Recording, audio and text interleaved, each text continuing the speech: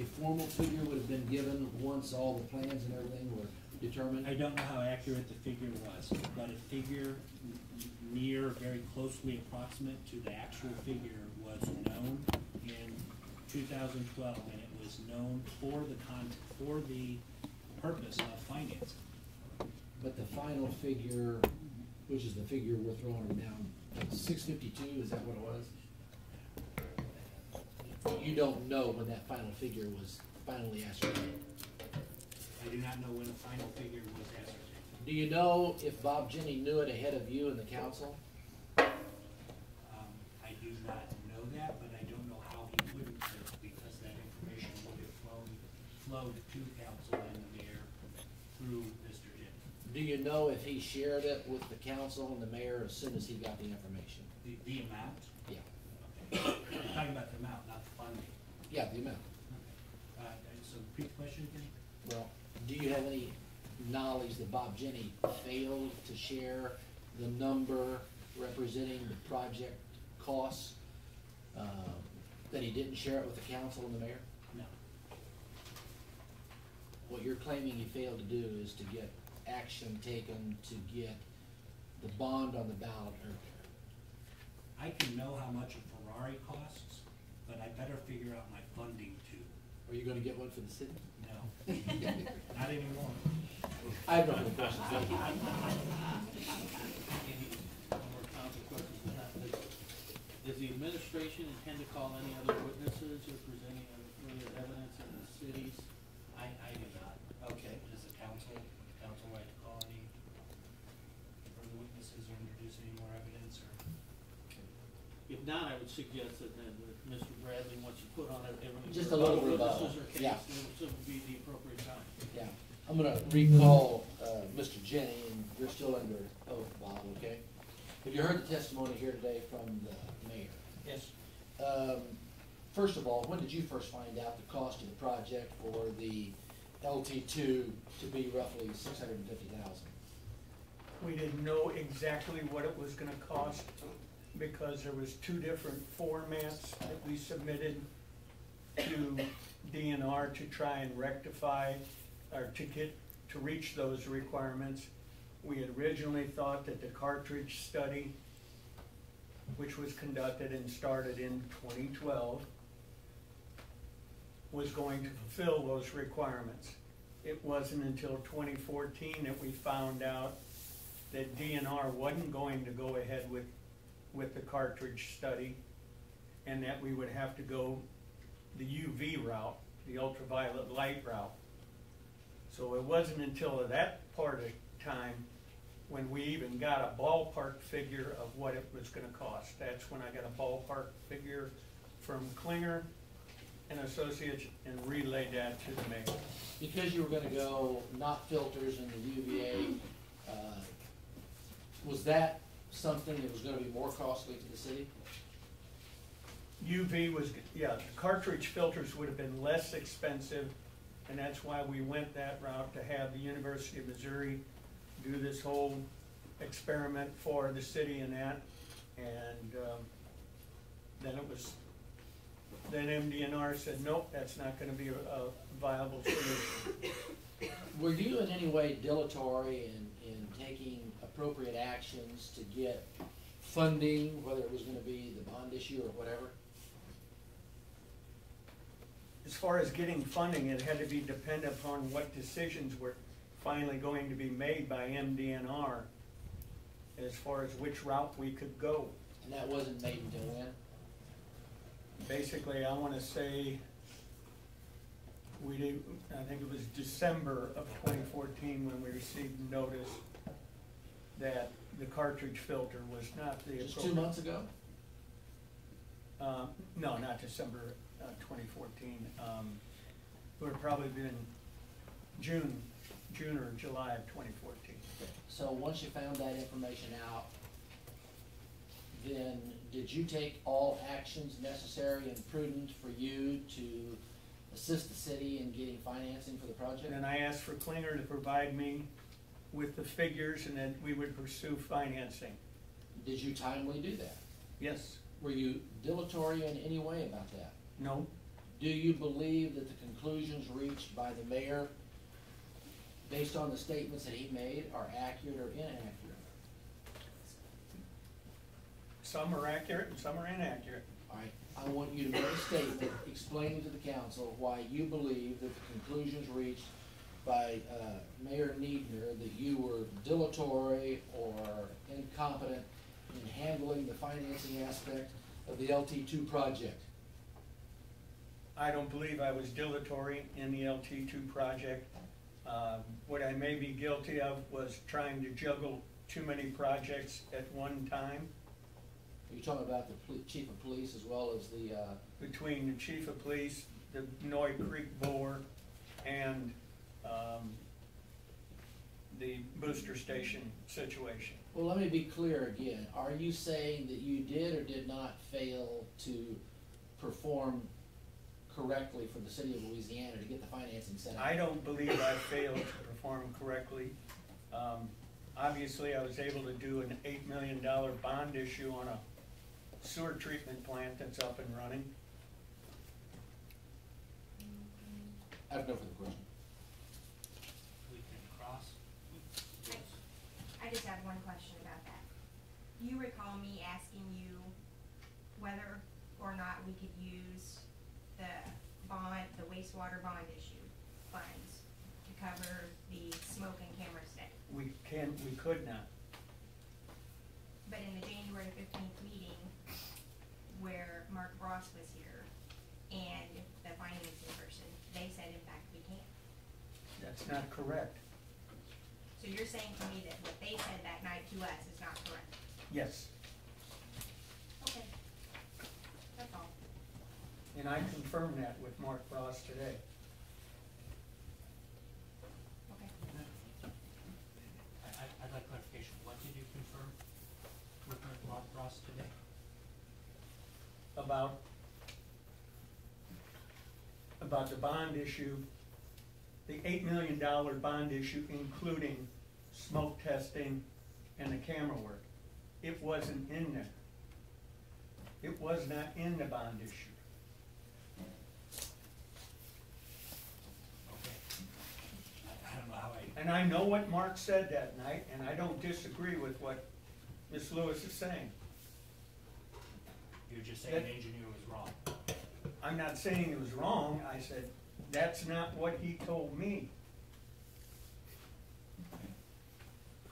So I'll ask this, do you recall in the January 2015 meeting when Mona Brown said, but the bond process takes a year to 18 months after voter approval, so the funds, so we're not meshing, she said. Mark Ross replied, yeah, it's a good question because we've got $650,000 and I don't have any answer as to where you guys plan to pull it.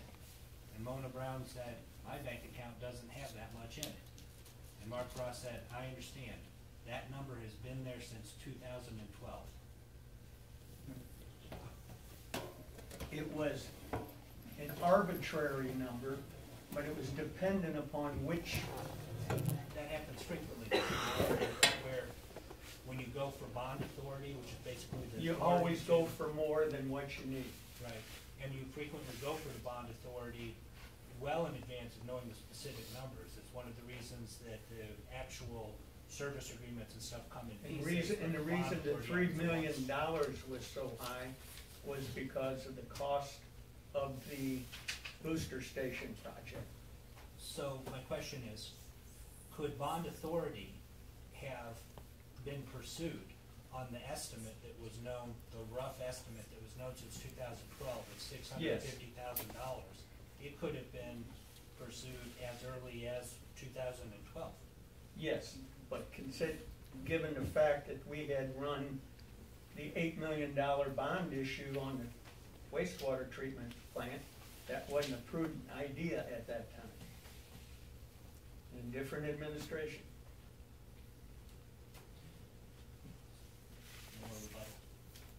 Or questions?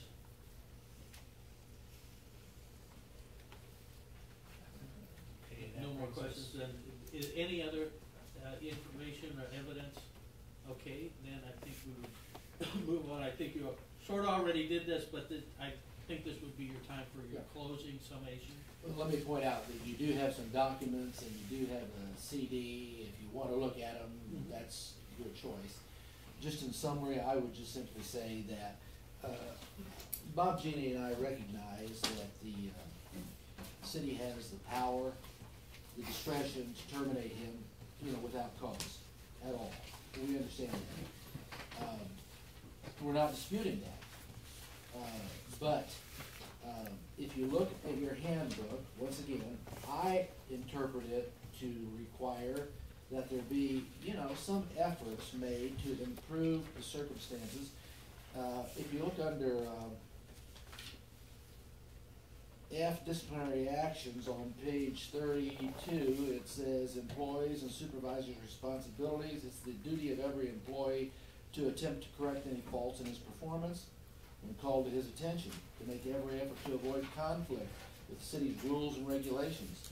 It's the duty of every supervisor to discuss improper, inadequate performances with the employee in order to correct the deficiencies and to avoid the need to exercise disciplinary actions.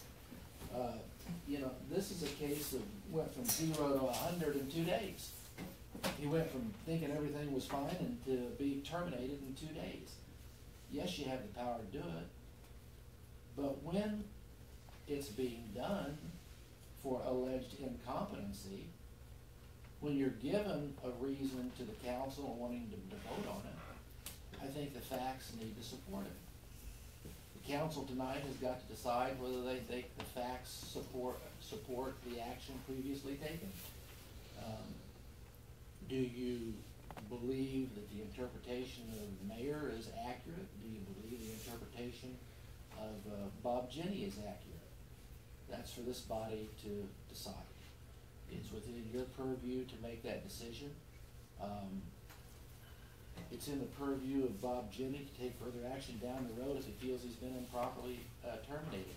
I would just respectfully suggest that maybe you ought to find that middle ground here, and maybe you ought to try to resolve this in a way that's palatable to everyone, because it's been my experience in the 40 years I've been practicing law that quick decisions are generally not good decisions.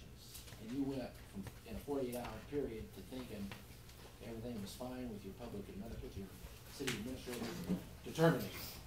And so I would ask you to reconsider your position and to do the right thing. Thank you. Okay, does the administration have a closing statement? Yeah, I would simply restate Mr. Jenne's closing statement as far as it is up to the council. You have the authority, full and clear, no cause is required. It is simply a matter of determining whether or not this rises to that threshold.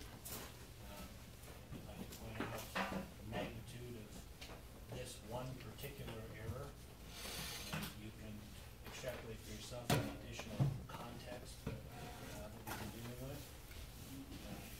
The city council requires no cost removal. That decision to remove has already been made. The decision to remove was not shown to be an error. Therefore, the decision of the city council should stand. Okay, do you have a rebuttal statement you want to make? No, let's end this and All right. move on. Then it would be time for the council to deliberate, make its decision. So I believe deliberation would simply be, this is, Put the question before the council. okay, so we'll take up the question. Does the city council wish to overturn their previous decision removing Mr. Jenne as city administrator? Pursuant to the spirit of section 115-240, a majority vote of the seats filling the vacant will be required. A yes vote will restore Mr. Jenne as city administrator. A no vote will sustain his removal. Yes to restore, no to remove. So I'll restate the question. Does the city council wish to overturn their previous decision removing Mr. Jenne as city administrator? Please call the vote. Before you do, let me rise to a point of order and ask you, are you suggesting that it only takes a majority vote at this time? No, I specifically. I thought that you said that. Did I mishear Well, you? I said a majority vote of the seats, I don't believe that to be accurate. okay? Would you believe that it should require what? Three-quarter vote. Okay, I will, the city, cedes that recommendation. This will require a three-quarter affirmative vote. Does the city council wish to overturn their previous decision removing Mr. Jenne as city administrator? Yes to restore, that would be the affirmative. No to remove. It will require a three-fourths vote. Mr. Mayor, I have to point out that the ordinance 115.1 requires a three-fourths vote if the council's action is independently of the mayor's approval or disapproval. If the mayor is recommending removal, I suggest that it requires a simple majority of the seats. Because that's what the ordinance provides. Let me point out that a three-quarter vote to the affirmative of this motion would be disadvantageous to Mr. Jenne. Let me read the section again, please.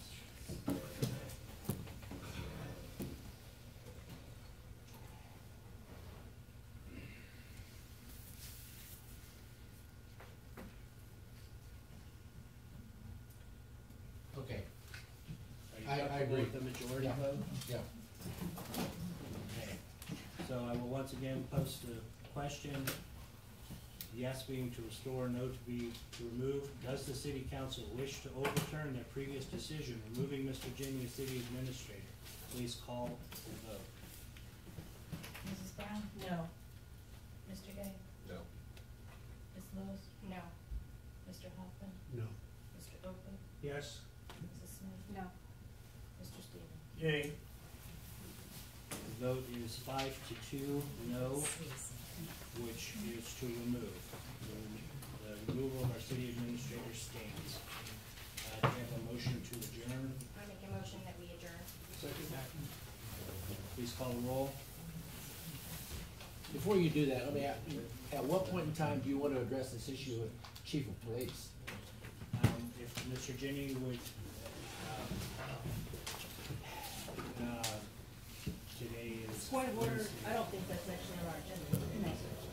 Can I answer that Yeah, question sure. after we adjourn? Absolutely. Question. We see an adjourn. But we didn't call. We have to vote. Oh, sorry, call the roll. Mrs. Brown? Yes. Mr. Gay? Yes. Ms. Lewis? Yes. Mr. Hoffman? Mr. Oakley? Yeah. Mrs. Smith? Mr. Stevens? Yay. I'd be glad to meet probably tomorrow.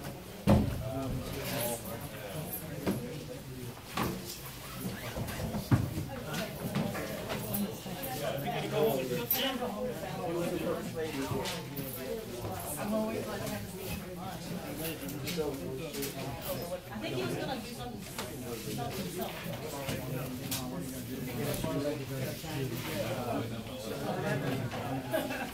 Sometimes. Sitting there trying to do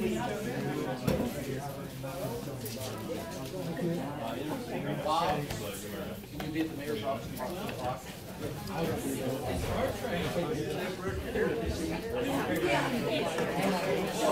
Do you want this?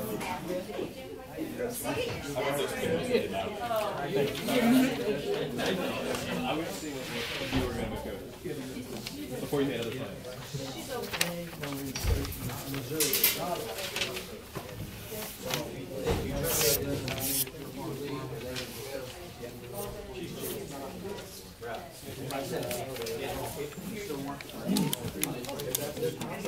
No, no.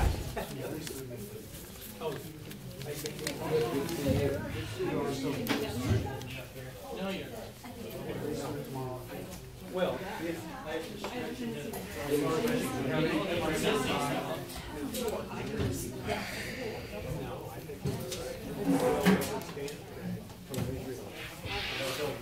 Okay. All right, see you later.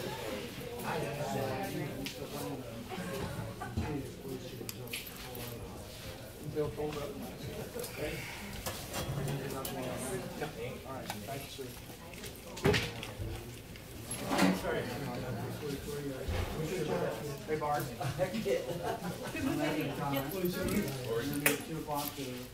Well, hey, I think you're kind of tight, so I can move on.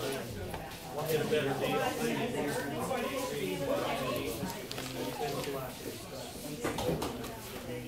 People had different agendas. So that's always been the case.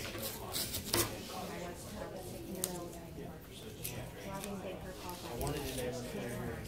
I know, but I think.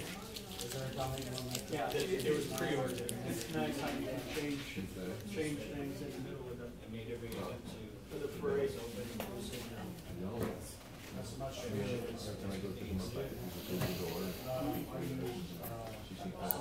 did indicate to me today, when I think today, that's it. Good answer. Truthful, I appreciate that. Thank you. Yeah, so maybe she was just, I don't know what kind of sickness she's got, but. Safety issues or anything. Okay. That's all I wanted to ask. He's never mentioned any concerns